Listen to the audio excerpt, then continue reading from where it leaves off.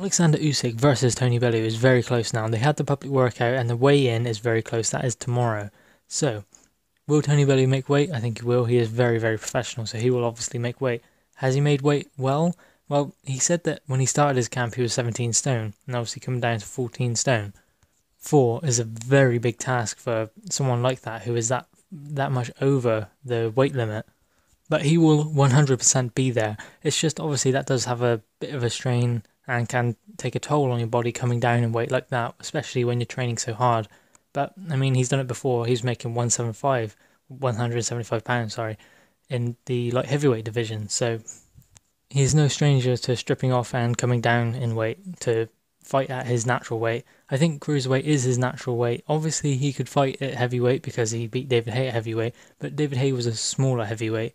And obviously, he struggled probably a little bit more with the bigger boys like Anthony Joshua, Dylan White, maybe even Tyson Fury, Deontay Wilder, because they just have so much size. And he's very technically gifted, a very underrated technical fighter, but I think the size would just be too much. But anyway, we have him fighting Oleksandr Usyk for all 4 belts in the cruiserweight division, including the Ring Magazine belt, which is a very prestigious belt. It doesn't probably get the recognition it deserves these days. It's not really classed as a world title, it's always the 4 belts, but I'm going to class that as a top belt, so I'm going to say 5 belts in the cruiserweight division.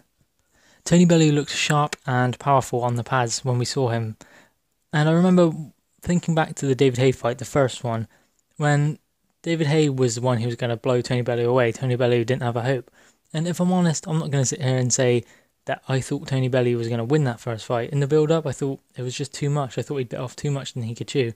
But then when I saw them at the public workout and I saw David Haye was a little bit slower than he normally was and was kind of ambling around across the canvas, then we saw Tony Bellew. He came out, he looked fast, he was moving well. I mean, I know it's only pad work and that doesn't say much about the fight.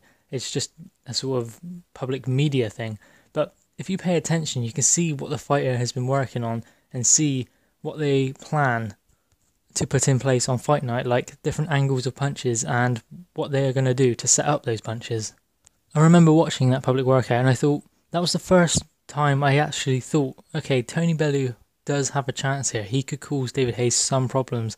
And I'm not going to say that, oh, I thought then Tony Bellew was going to win the fight, because I didn't really think that he had enough to beat David Haye. I just thought that David Haye would be too much, but he proved me wrong. Obviously in the rematch it was a different story. I kind of thought that Tony Bellew would win that one. But this fight is a whole different kettle of fish. He's fighting a cruiserweight who has obviously fought at heavyweight in the amateurs, but he has never fought at heavyweight in the pros, so he's used to getting down to cruiserweight. But again, he is in the same boat as Bellew. He has to make weight, and it's going to be difficult because they are both big guys. I think that it might be a bit cagey to start with, this fight. I think that Usyk is going to have to try and settle into his rhythm, and that's going to be Tony Bellew's probably his best hope, is to not let him settle into his rhythm. I think Usyk is going to be in front of a UK crowd who's going to be behind Tony Bellew, and Tony Bellew is going to be quite confident, obviously coming off of those 2 Haye fights.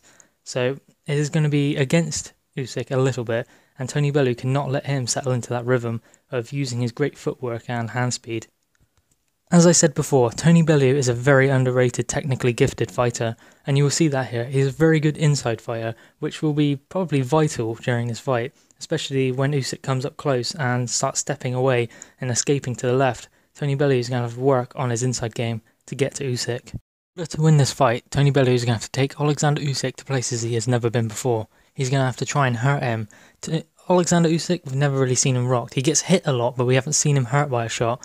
And to be honest, if Tony Bellew can't hurt him, then he's kind of in a world of shit, because he's going to have to be able to hurt Oleksandr Usyk to keep him at bay. Usyk will just walk through his punches if he can't hurt him, as he did against Gassiev. Gassiev had nothing really that could bother Usyk. Even though he is a puncher, Usyk wasn't afraid to come forward and keep coming forward. And after about 4 or 5 rounds, Gassiev folded and kind of just tucked his chin to his chest and his gloves up around his ears and took a 12-round decision loss. I'm not being harsh or disrespectful, but it's just, I mean, when you're in there with such a fighter like Usyk, who is constantly chipping away at you, jabbing, moving, and he's always a moving target and he's always coming forward. He doesn't give the fighters any chance to rest. It is just too much, and it's going to take a very skilled fighter to beat him, and technically gifted, And also, it's going to take a great game plan.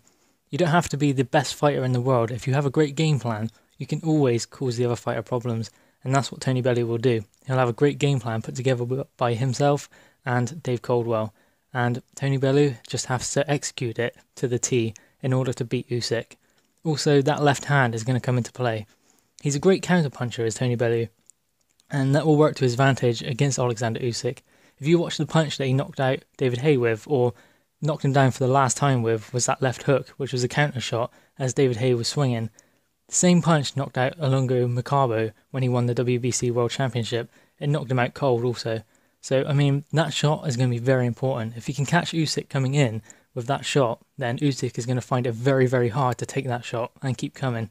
And if he can start backing Usyk up, that's when Usyk is in trouble. He's not used to being backed up. He's used to being coming forward all the time. And if Bellew can back him up, then he's going to struggle. He's going to be in territory he has never known before. But anyway, what do you guys think? Can Tony Bellew do it? Can he upset the odds once again? Please let me know your thoughts in the comments below. Please also like, share and subscribe to the channel Crunch Boxing and Sport.